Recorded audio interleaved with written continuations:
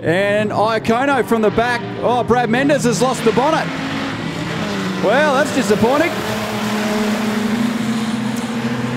And that'll bring a halt to proceedings, and there is only one panel you need on a race car, and that's your bonnet, going the conventional direction. This time, Freeman and Josie Thompson bring us to the stripe. Thompson and O'Neill will split the difference. Nigel O'Neill on the outside doing a little bit of pizza making. Peter Thompson, Brad Mendes. Travis Hutchison, Peter Thompson had to get off the gas to avoid contact with the concrete. Travis Hutchison on the outside looks racy in the Kenko Racing Products. Edge Performance number 7. There is a lot of fuel still coming from the Thompson, the 88 mobile.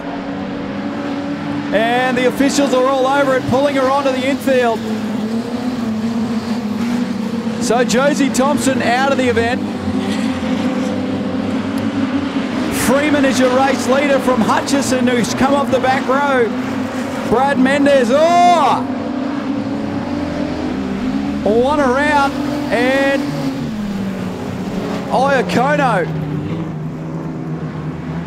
Plenty of smoke out of the 21 right now.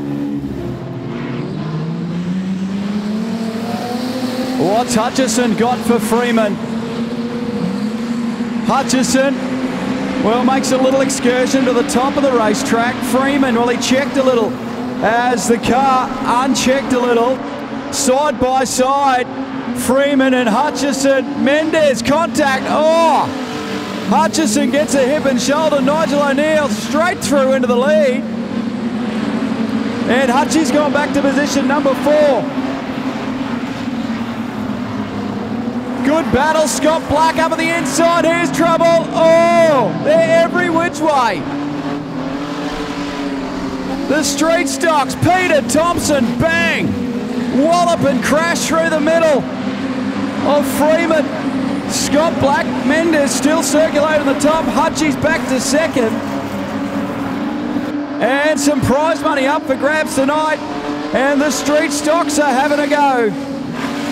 Heat race number 2 for the Corbet's group. Nigel O'Neill, your race leader, a puff of smoke from his Commodore now. Mendes having a terrible time of it. O'Neill went really high down the main chute that time. Hutchison right behind him in second. Peter Thompson, Scott Black, Mendes on the outside of Freeman. Nigel O'Neill is slowing. A puff of smoke, it might be power steering. He's got 1 lap left remaining. O'Neill, Hutchison. Hutchison on the inside takes over the lead. O'Neill will fight back on the outside. Checkered flag time at the ready. Oh, and a big puff of smoke for O'Neill. And Hutchison will win. O'Neill, well, that might be done for the night, I'd reckon. Peter Thompson will get third. Scott Black, Brad Mendes and Michael Freeman. Pretty good stuff from the street stocks. How about that, folks, for your winner? Give it up for Travis Hutchison. Yeah, I'm pretty happy with that. A little bit of a got fenced there a little bit, but still won, so that's the main thing.